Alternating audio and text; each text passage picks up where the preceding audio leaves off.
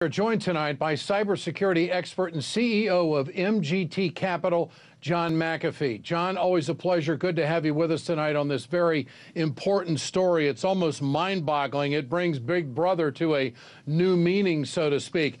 Your thoughts on what you have heard reported so far and what you know about this breach? Well, first of all, it's good to be back again. I'm always happy to be on RT. The whole thing is horrific.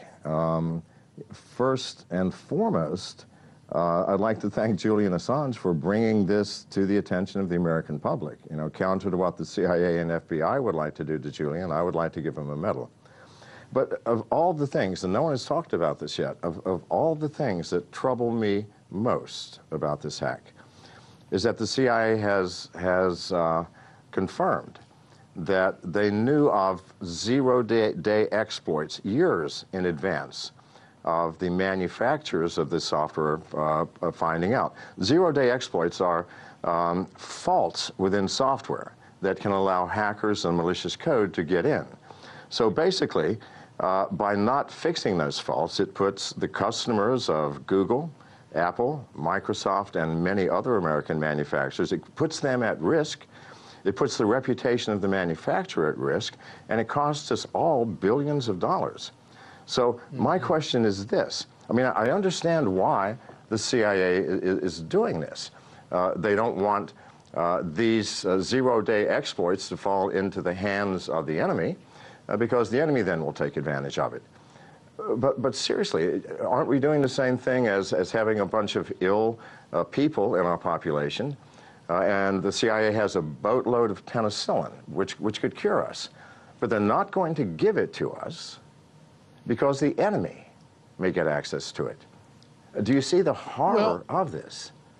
There's no question about it. Tell me about the CIA umbrage group. Now, they can copy programs, use them, and they can leave a footprint to point elsewhere, such as another entity doing work, where blame comes in, i.e. Russia, got into the NSA, got into, the hacking of the DNC.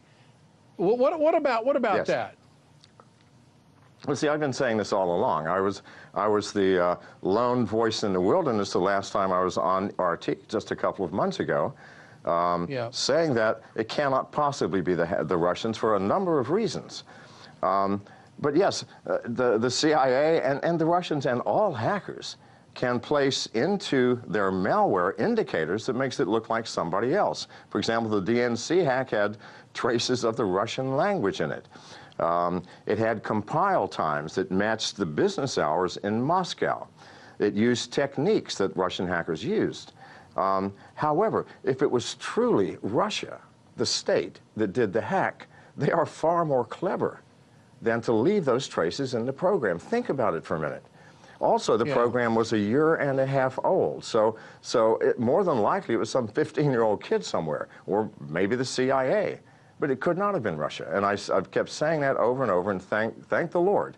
The CIA has confirmed that that is exactly how it works, that they make it look like somebody else.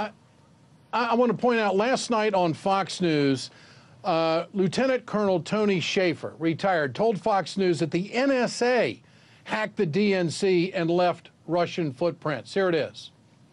ATP 2829, the so-called Russian tool that we used to hack the DNC. Sean, we did it. Not me, but our guys. Former members of NSA, retired intelligence officers, use these tools to break in there and get the information out. That's what the Democrats don't want to talk about because it doesn't fit their narrative. You know that for a fact? You know the Democrats did it, or that former operatives did it, using the malware techniques that they put the Russians' fingerprints on it and make it appear like the Russians. In other words, you're telling me this whole Russian story that the media has been running with for months and months and months, that it was our people that did it, and they just put the fingerprints of the Russians on it? That's right. And John McAfee, you were the first one that came out and said that, no, it's not Russia. Now, we've got Capitol Hill in Washington, I said it on DC. RT itself. Go ahead. Absolutely. Absolutely. You've got people in a frenzy on Capitol Hill about investigations pointing the fingers. What fixes this, in your opinion? Where do we go to fix this? we need a new paradigm. We need a totally new paradigm. I mean, something I would, you know, if John O'Brennan and Michael Hayden, who were the past CIA directors under Obama, if they were here, I mean, I would like to say, shame. Shame on you. You are supposed to be the shepherd for the flock of American citizens to protect us. And yet you kept from us all of those things, these zero-day exploits, for years, while we suffered and lost billions and our industry's credibility went down. What were you thinking? Yeah. What were you thinking? John, what other kind of programs do you think the CIA would have that maybe we don't know about?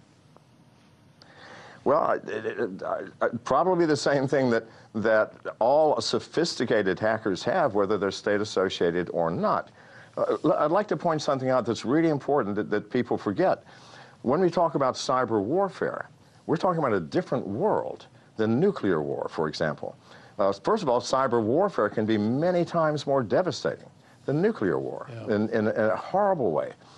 And yet the weapons, like I understand there was over $100 billion put over the past 8 years put into the CIA's hacking division by the Obama administration.